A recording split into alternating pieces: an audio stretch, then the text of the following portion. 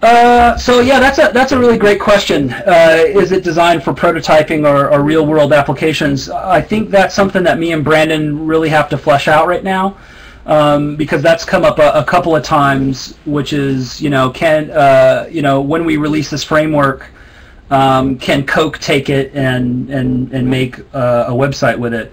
And I don't know the answer to that yet. I know that on the wiki right now we have everything as Creative Commons, share alike, but not for commercial use. And I think that's just how we've set it up now until we have a real discussion at Flash on the Beach. I think the main reason is because we've been working on this for a month, and it's we're putting a ton of work into it, and so the question is like, okay, cool, you put all this work into this framework, and then potentially people can make money on it, and I think me and Brandon kind of have to come to terms with how we deal with that.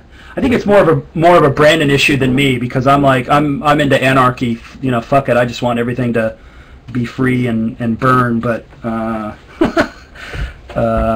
we'll see what Brandon says.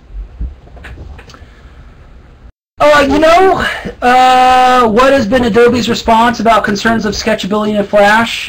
Do they see it as an actual problem? I've never talked to them about it. I just know that one day I woke up and CS4 was out and AS3 was here, and I felt like I had to learn the language all over again. And here's a guy who has been using Flash for 10 plus years, and I even wrote a book on Flash, and I found myself on Google saying, what is this in AS3? Because I had some growing pains of moving over into the new language.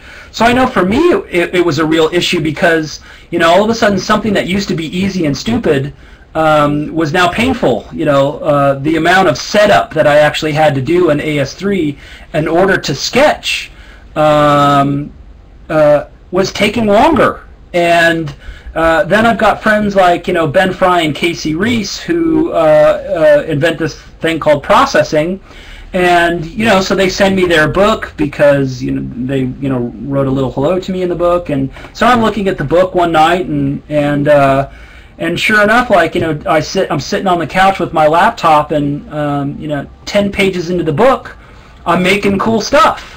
And I realized that processing and open frameworks, and there's some other things happening like VVVV on PC and Nodebox on Mac, were these environments that allowed artists and designers to sketch really quickly. And I realized that this was something that I desired inside of Flash. So I guess to answer that question, I think Adobe really doesn't care. I don't know if they have really considered it, or maybe they have, maybe they haven't. It's something that I haven't had a discussion with them about. I do understand their business model, which is, we're now working in an environment of the internet that's a lot about social media, and you have things like PHP and Ruby on Rails, and you have these environments to make really robust Web 2.0 environments, and I think Adobe really needed to step up Flash in order to compete as a platform for rich internet applications. But with that said, I've certainly said to the Flash team on several times that they forgot about the girl that they brought to the prom, which is, I kind of feel like I was their prom date, and Flash is off dancing with another girl. So that's kind of been my response to that. So I honestly don't know what their response is. I have never had the conversation with them. I just know that I have my own personal need as an artist, and you have to understand that I also teach at the School of Visual Arts. So I'm taking on 20 students each semester, and I see them frustrated with the amount of code that they have to write and just in order to do things that would seem simple, or at least that were simple in the past. So I don't know their response. I just know my response, which is, I need this thing that can do all this heavy lifting for me that I can reuse. And I want to be able to take a lot of different things and have them all group hug to kind of create these super behaviors. So yeah, I don't know what Adobe thinks. I just know what Josh thinks, and I think Josh thinks that this is a good thing.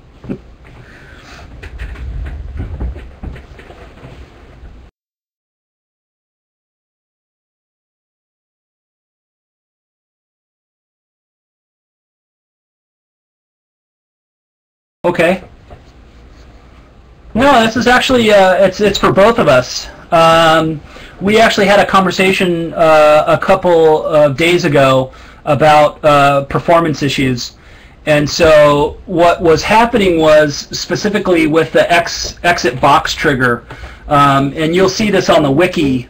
On the wiki, I had basically raised the issue that exit box trigger was using an interval and was constantly creating numbers and creating objects over a period of time. And what would happen is that if you left that window open and you went to lunch and you came back, the memory had leaked significantly, and your thing was going like 1 frame per second. So to actually handle that, you'll notice on the wiki that one of the things that we're implementing is actually an image pool. So one of the classes that you'll be able to use inside of Hype is to actually create an image pool and say, these are the number of assets that I want to draw, but I want to draw these assets in this particle system. So rather than constantly using an interval to spit out particles, actually the image pool will spit out the particles, and because the image pool will be a defined number of objects, we actually don't get any memory issues because we're basically recycling. So yeah, know that CPU issues have been on the top of our list, and we hope that the image pool will be a good solution rather than using something like an interval to in conjunction with particle systems.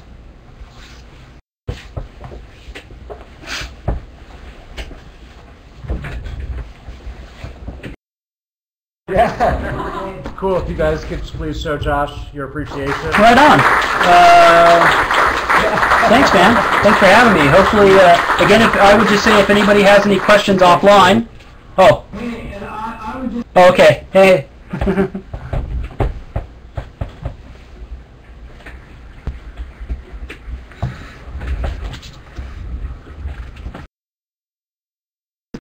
Hey, and I would just say that I'm totally approachable. I do answer my email, and so if anybody has any questions, please free to email me. And specifically, if you're thinking about attending the workshop, and you want to know if you're a good fit or right for the workshop, I'll be more than happy to answer as many questions as I can in terms of what we're going to cover and what you'll walk away with.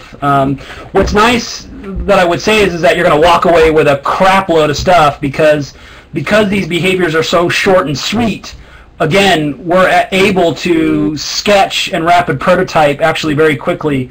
So the amount of work that we'll do in 2 days, I'm hoping will be pretty astronomical. So again, please email me if you have any questions, and I'll try to give you a good idea of what to expect. And I hope to see you in a couple of weeks. Right on. Yeah. Have a good night.